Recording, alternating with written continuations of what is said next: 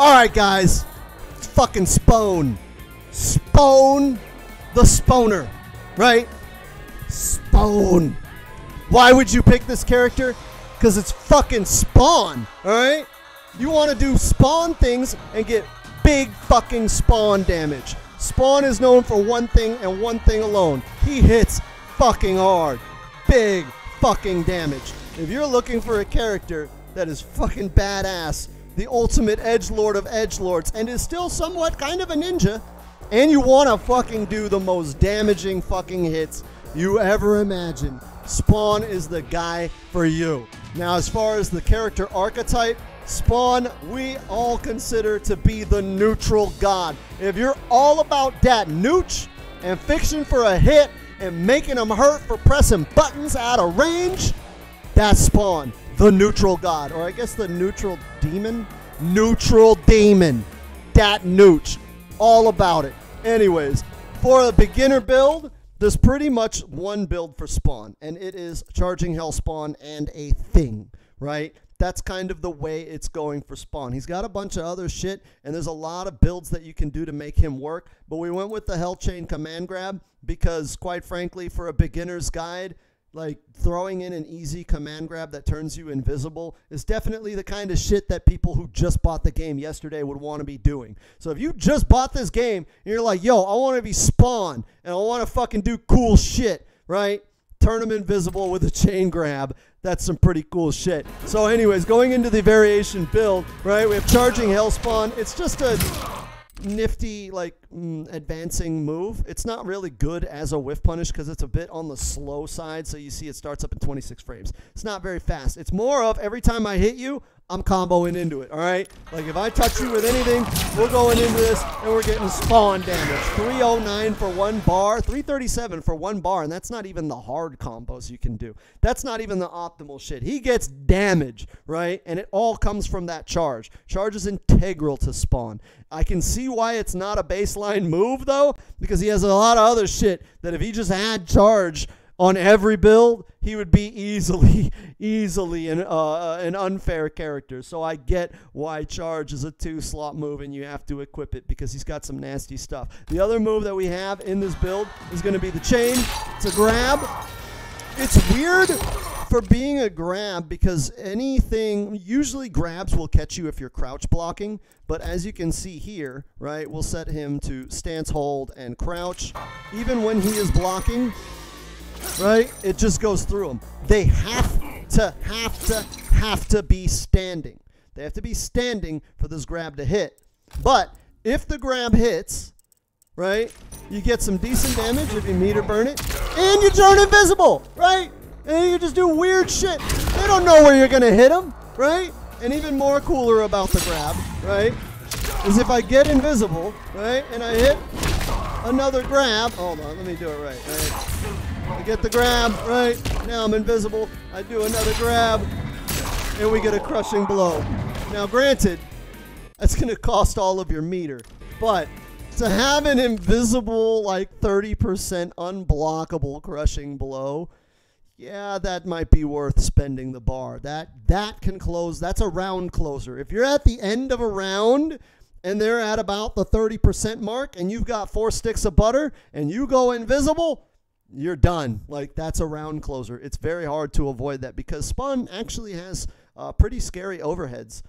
They are fairly reactable, but that thing you can sneak in there, and it's just fucking cool to be invisible. All right? So anyways, going into his notable normals, the most important normal, in my opinion, is 3-4. Look at this thing, right? It literally covers almost half the screen.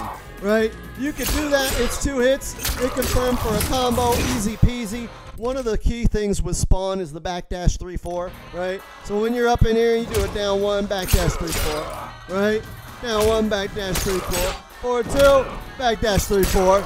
Oh, you wanted to chase me? No, I don't think so, right? I'm going to go in. I'm going to back up. Go in, backdash 3-4. 3-4 is a move that you can just kind of throw out there. It's 2 hits. It's a long animation, so it's pretty easy to hit confirm. Do note that 3-4, where is it? 3-4, the first hit, is a high. And standing 3, pretty slow, right? It's a 12-frame startup, right?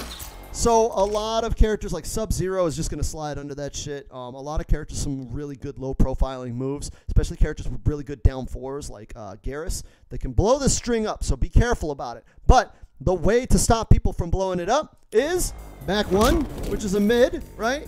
Back 1-2, ends in the overhead. Death on block. Very much death on block. But as you're navigating the neutral, dashing in, right, you do the 3-4, they start ducking it. Okay, back one. Back one is also a really, really good shimmy off of his 1-1, right? You can back dash, right? So if you look at my inputs, you see the back dash, you get just out of poke range, just barely out of poke range, and you can hit that thing. Back one is a very, very good mid whiff punish, but it's also a good like long range mid to keep them from ducking under your chains. Just know that if you finish the string, even though, right, you do get combos off of it, it is death on block. But because we have the grab, which catches you if you're standing, right? The second hit of back 1-2 is an overhead. They have to block it standing. But if they block standing in anticipation of the overhead, that's when you sneak in the grab, right? Because the grab has to be blocked low or at least ducked. So that's like a little bit of a mind game mix up there that you can use off the back one. But even by itself, back one is an amazing button to just throw out. Like, you don't even have to like do any of the follow-ups. It just controls so much space. Like, look at how far out that thing hits from. Very, very good space control. Very, very good mid. Guess what else he has? Another fucking good mid. 4-2-1, right?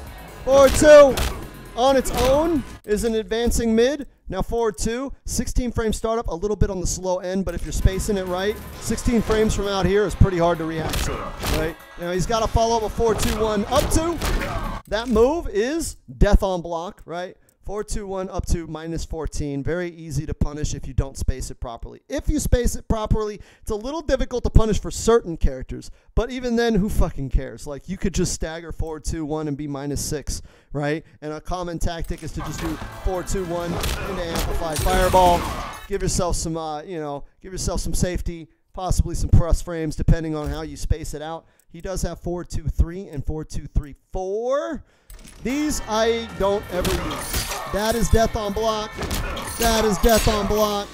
That, you could hit confirm into that for like pretty decent damage. But again, it's like super unsafe. So I hardly ever use 4-2-3 in any of the extensions of it. 4-2-1 gets the job done of I need a mid to advance on them because they keep ducking my standing 3-4. So 4-2-1 is going to be your go-to.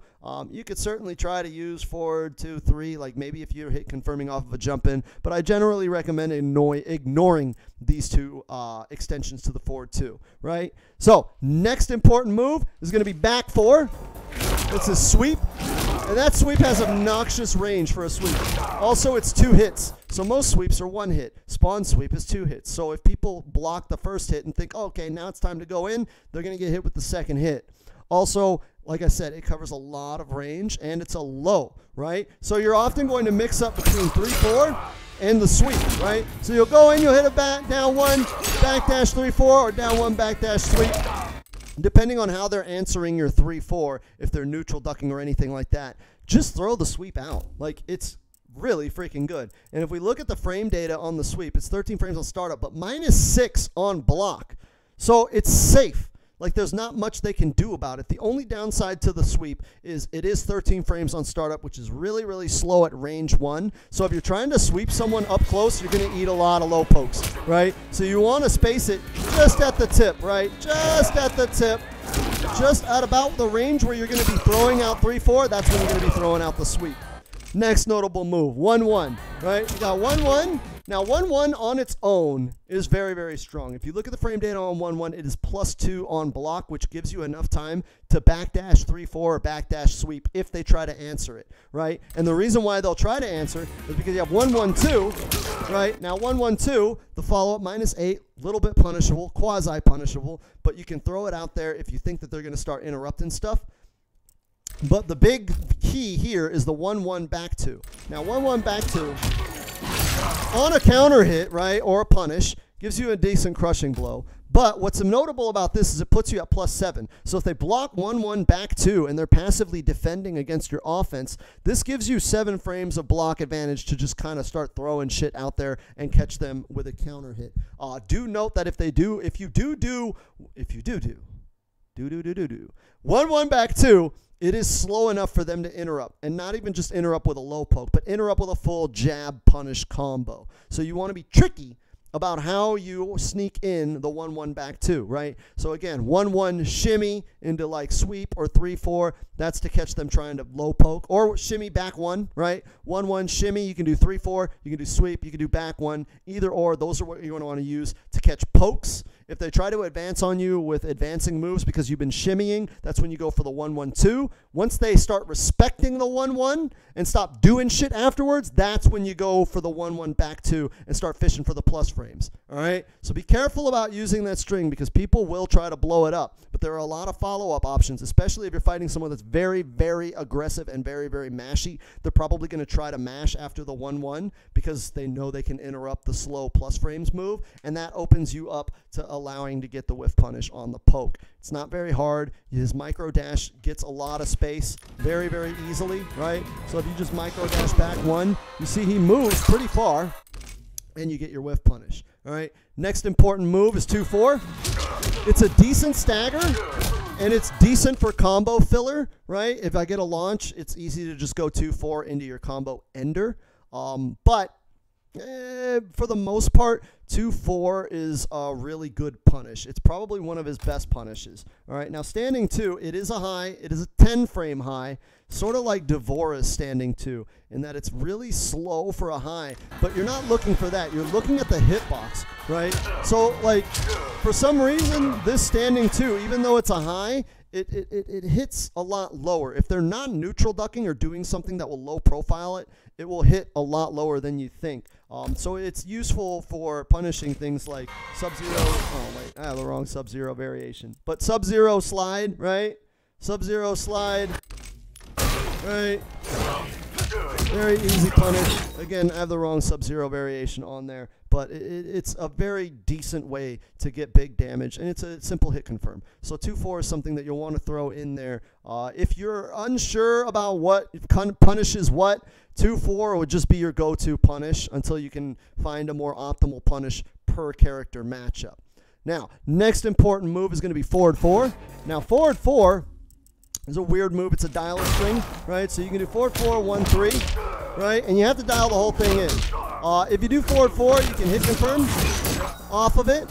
But forward 4, 1, 3 ends in a mid. And forward 4, 1, 3 is -6 on block. So it's a good string to just throw out there as a dial in. And it's very, very strong on his dash, right? So as you're playing the neutral, right, you're doing this shit, right? So they start looking for these long range moves. You can dash in and go for that. And you get 2 hits before you have to special cancel. So if you're really quick on your hit confirm, you can hit confirm this for a full combo.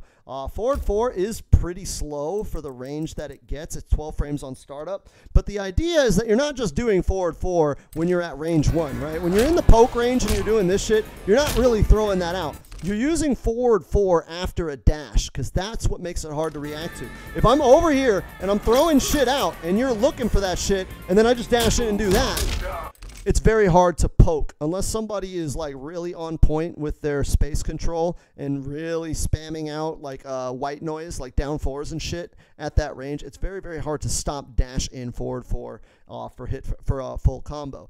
And forward 4 is complemented by another part of Spawn's moveset, which is his grab game.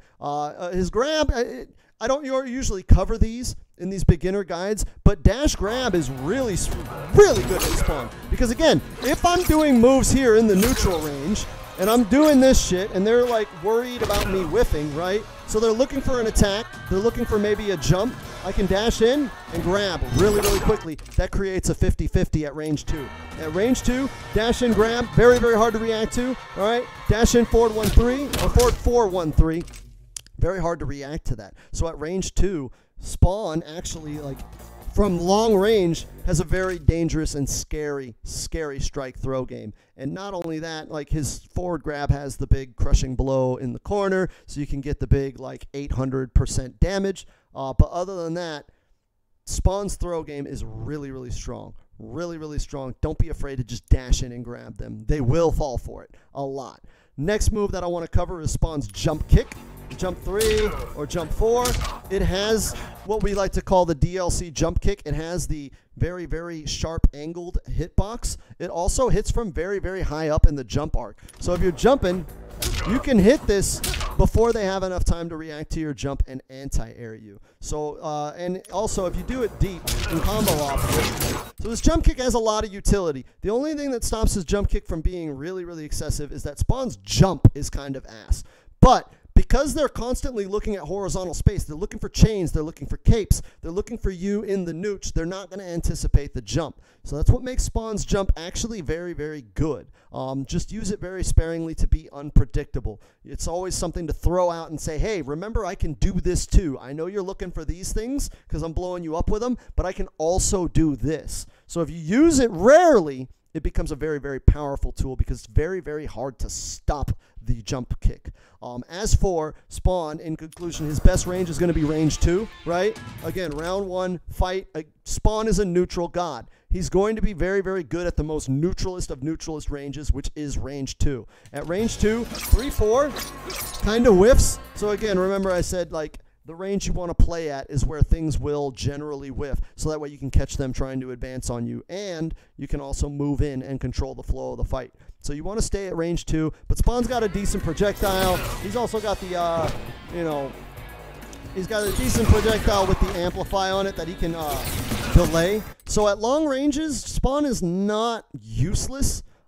He can fight at long range. He can kind of fight at close range because his because of the down 1 buff that's universal. So he does have the tools to kind of defend himself at close range, but you really want to stay right here at range 2, right where they're going to walk into your chains. That's Spawn. Go out there and do some fucking undead damage, baby. I swear to God, you all better hit it hard because of Spawn.